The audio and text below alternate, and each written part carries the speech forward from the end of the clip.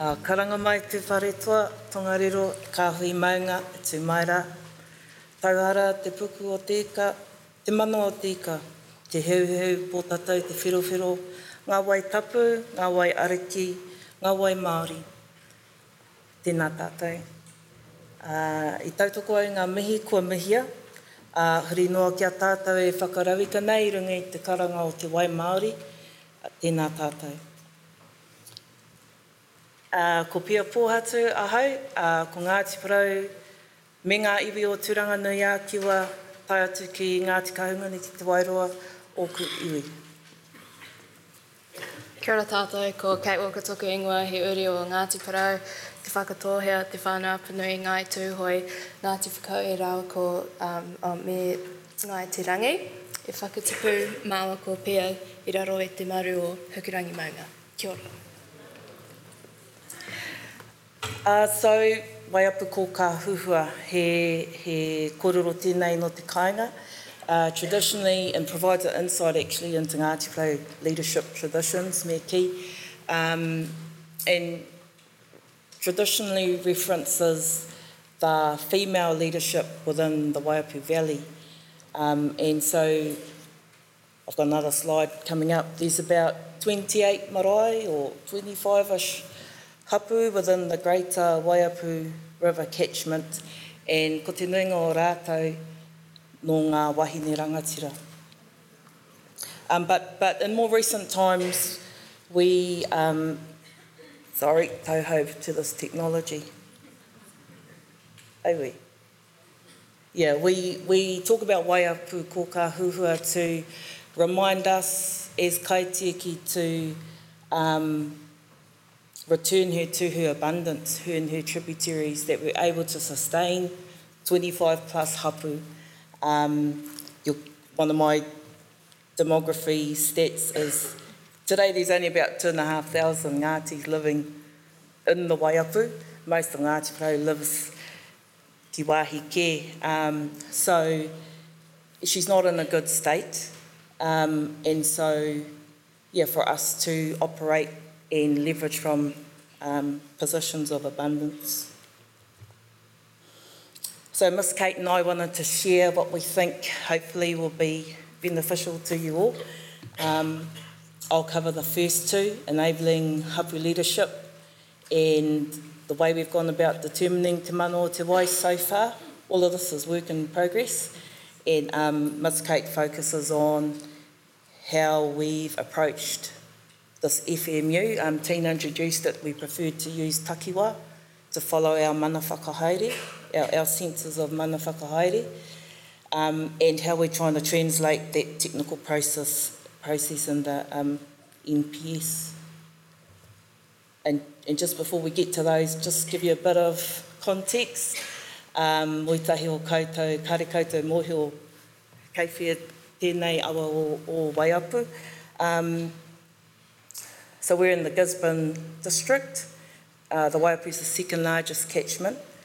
The colourful map in the middle there is the tributaries that make up the Waiapu. So the five main tributaries are the Mata, Tapuairo, Mangaporo, Poroporo and Maraihara rivers. But the Waiapu River herself actually forms at the confluence of the Mata and Tapuairo, just inland from Ruatoria. Tapuairo and Mata originate in ngā pai maunga o te Raukumara.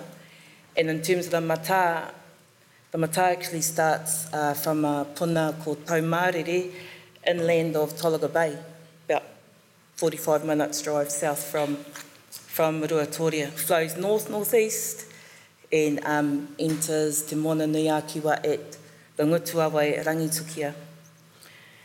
The other maps are to show you how our marae are situated within Ngāti Porou, mai Pōtikirua ki te toka Taiao.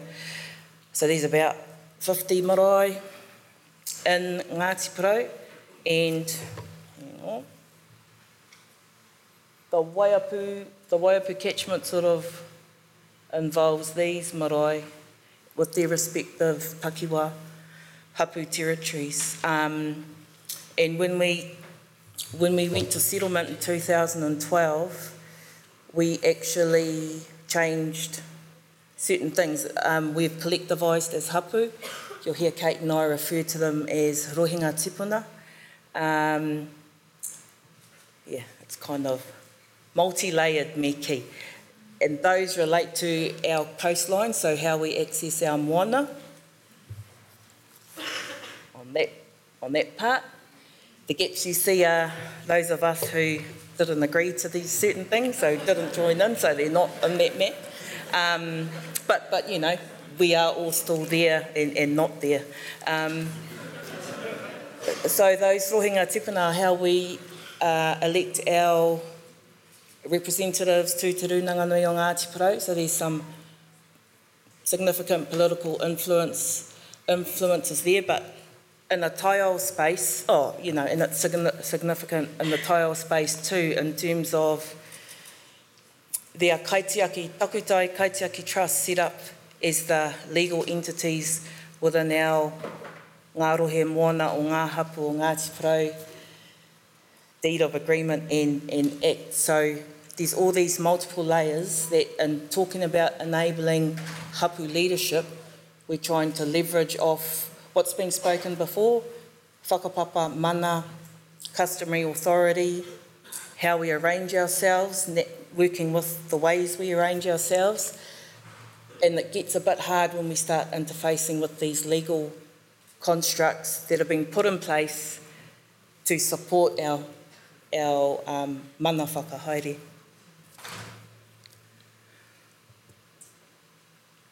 But so, it's already been said, earlier today, it's a mana conversation.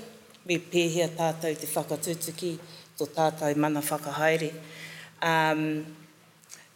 Those are whakatauki and whakatauaki that we've defaulted to, actually, to whakahaere us in working out how we're going to approach te mano o te wai. So the first one, Te Autaki mentioned, expressed when he first met tū whakairiora, and the second one, behold te rangi tāwaia in your chiefly garment. So every time our maunga is in snow, he tohu, and we're reminded to, get on with it, get on with the job of the things we've got to do.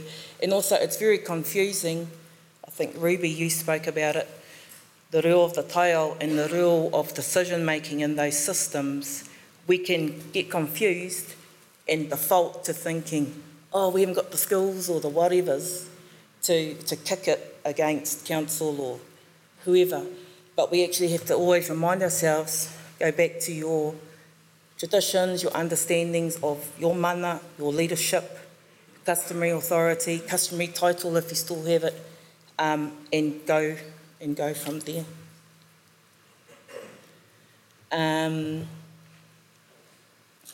These principles, we just nickname them the toitu principles. Those convey that customary authority, mana, leadership, kōrero that's been handed down to us, and those are now enshrined in our Ngā Rohe Moana Act. And so in the taiao space, we're trying to really embed those, so they'll become principles that guide us, but also ways of behaving, ways of doing, and even measures of how we'll monitor how well or not well that we've done in this new interface, I suppose, that we find ourselves in. And in terms of te mano o te wai, we were fortunate to, that case study that Tina introduced, we were able to convene a wānanga āhapū, which gave us these gems, really. So we've got the whanaunga tīna ngata calling us to court. Mana is intrinsically linked with and determined through whakapapa. Who can whakapapa te wai to uphold mana? The first two principles in te mano o te wai are clear as to who has the whakapapa relationship. That is already established. The third tier allocation in terms of use and development, that does not align well with mana, and that's going to be a real crunch time for us. So that really committed us to, and it's been said earlier today, we need to invest or not take for granted our relationship with our wai. So he taonga tuku iho, and to make sure that we're still instilling all those things in our children with our mokopuna also. And then it made us ask, what does a whakapapa approach, and how does that better guide us in our participation in freshwater management? What do whakapapa-based objectives, rules, policies, limits look like? And what do whakapapa-based monitoring regimes look like? So I'm going to hand it to Miss Kate now, because we've actually tried to start making gains on those questions we asked of ourselves about 12, 14 months ago.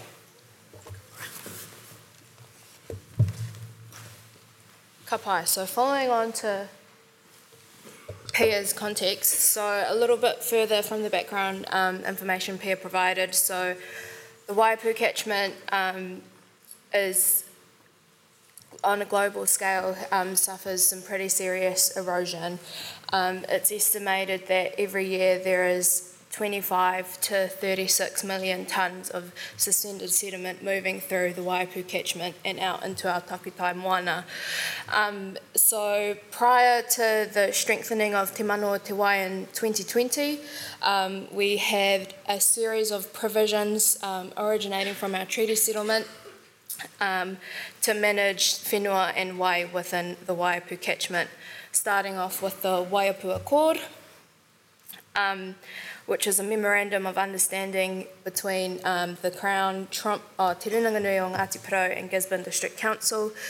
Out of the Waiapu Accord was the Waiapu Koka Huhua restoration project, so that is a 100-year commitment between the three parties to restore the Waiapu Catchment. And following on from that, we now have a joint management agreement with Gisborne District Council, which I'll touch on further. The overall vision or the desired outcome of the Waiapu Koka Huhua project is ko te mana, ko te hauara o te whenua, ko te hauara o ngā awa, ko te hauara o te iwi. Healthy land, healthy rivers, and healthy people. So following on from the establishment of the Waiapu Koka Huhua project, we now have the joint management agreement with Gisborne District Council, which was signed in 2015. This was signed to deal with the to enhance the restoration efforts, but also it came to fruition when Gisborne District Council was developing the Gisborne Freshwater Plan, and Ngāti Porou signalled that we did not want to have the same management regime as the rest of Tūranga, because we have a very different geography in Ngāti Porou, and we also have a very different cultural landscape. So there are multiple joint decision-making provisions within our joint management agreement. The main one is the co-development of the Waiapu Catchment Plan, so that is to develop a bespoke land and freshwater plan to manage our catchment from the mountains to the sea. So the joint management agreement was signed in 2015, and we've been talking about this Waiapu Catchment Plan for a wee while, and we've got that deadline of 2024 under the MPSFM. This is an overview of our project team. So the Waiapu Catchment Plan is will be largely developed based off the input of a panel of hapū technicians. So our hapū technicians panel, we have representation from each of the rohinga tipuna within the Waiapu Catchment Plan. So in Ngāti Porou we have 7 rohinga tipuna from Pōtikirua ki te Toka Ataio. The Waiapu Catchment spreads across 5 of those 7 rohinga tipuna. We also have a technical support team who is the interface between our hapū technicians and the project team to ensure that hapū aspirations and challenges are worked through to find real-life solutions within the Waiapu Catchment Plan. A lot of our mahi to date has, particularly with the input of the technical support team, is working with us as a project team and the whānau to understand the statutory planning processes before we could even understand how to integrate our Ngāti Porou worldview. So we want to think from abundance. We don't want to be limited by what are the minimum statutory requirements. We want those to work for us and not the other way around.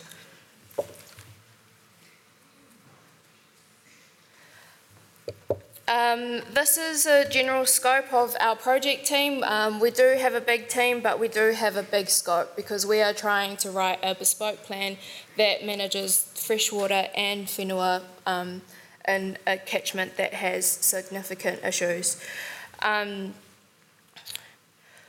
For every point, we typically have 2 to 3 layers of complexity under these points, and we try to interweave hapū aspirations, the statutory requirements, and the capacity and capability gaps under each of these different topics. Also, although we have a big team, we've found that capacity and capability has always been an issue. And up until recently, we've had no funding, and we've done a lot of this mahi voluntarily. Now we have some funding, we can pay our whānau, but they're all really busy because they're all doing really good stuff. So that is another struggle that we have. Although we have some funding, we're still struggling to deal with capacity issues.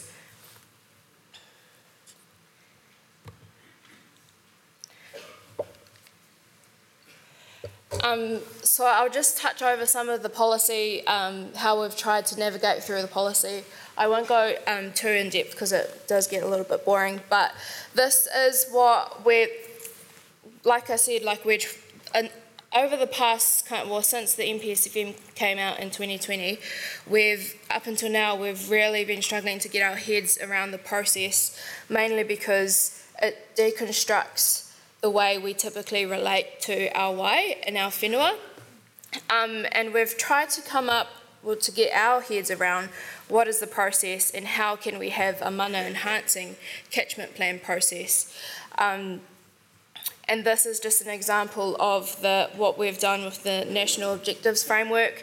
I think it's an 8-step process, but we've combined a few of them because we've struggled to do one step and move to the next step because our world is not a linear world. We live in a multi-dimensional world, and so we've struggled to follow one step at a time because we've jumped back and forth many a times. But essentially what this is describing is that in every single point there needs to be whakapapa-based management.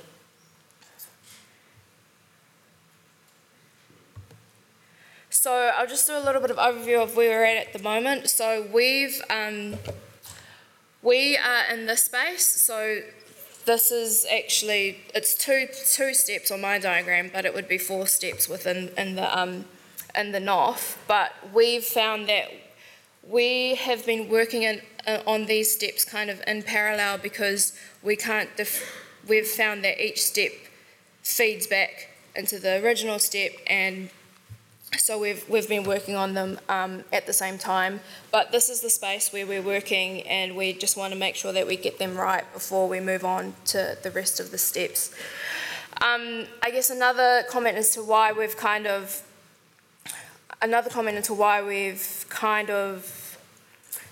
not we've struggled to finish one step at a time is that when we're engaging with our whānau, it's typically over a lot of different kaupapa because there are a lot of things going on, and we do need to maximise our time with our whānau, and it's always the same people engaging anyway.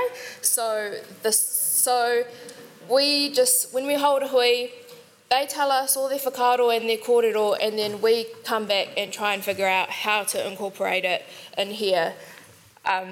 And because we don't want to limit their thinking, because that's where all the power is, and we don't want to limit it by the distinct statutory requirements. Just an example of kind of our approach to this mahi. So we've got so you have to identify a long-term vision. Naturally, it's an 100-year long-term vision. So the Waiapu Koka Huhua vision is healthy land, healthy rivers, healthy people. That would be a natural fit for us, but I guess we've found that that is too broad for the requirements of the NPSFM. It needs to be measurable, and also it's open to interpretation. So we are working to figure out how do we, if that is the overall vision, how do we word it in a way that healthy land, healthy rivers, healthy people is interweaving all of these different values that are that make up our world.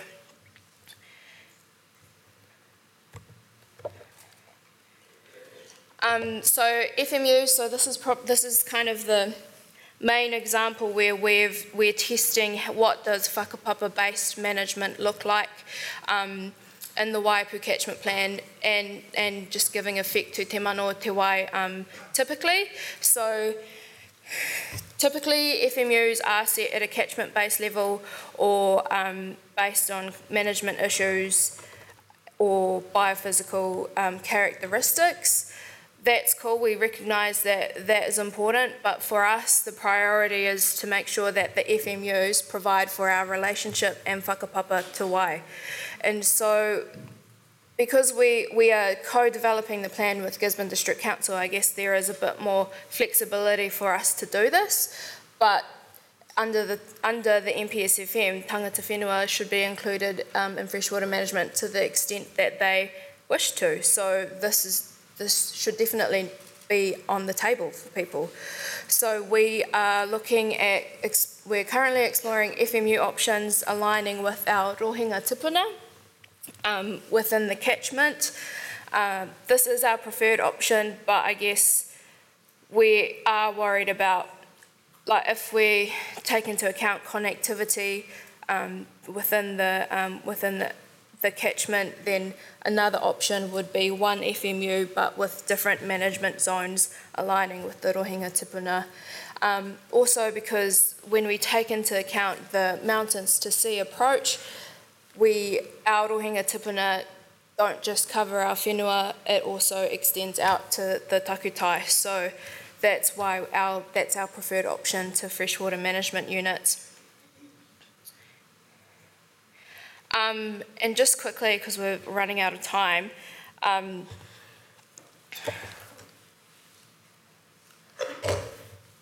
guess just to touch on what I said previously, we have struggled to pinpoint the whakaaro and the values that our people have identified. We've been talking about our values for quite some time.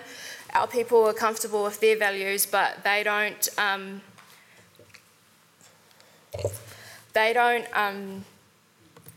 not consistent with the values identified in the NPSFM. So we're spending a lot of time trying to articulate our values that are in the context that is consistent with both the Ngāti Porou worldview and the NPSFM. We're trying to avoid having the compulsory NPSFM values with the typical explanations that you would have around that, and having the Māori values to the side, because it's easy for those to just get pushed to the side. So we're trying to come up with a way to intertwine our worldview within every single aspect of the NPSFM, and making sure that we're capturing the biophysical biophysical, cultural and spiritual relationship between every aspect of our taiao, from the mountains to the sea. We've had a bit of pressure from council kind of outlining why does it take so long for you to tell them our values. That's pretty common across the motu, I would assume. And it's not that we don't know our values, because we do. It's that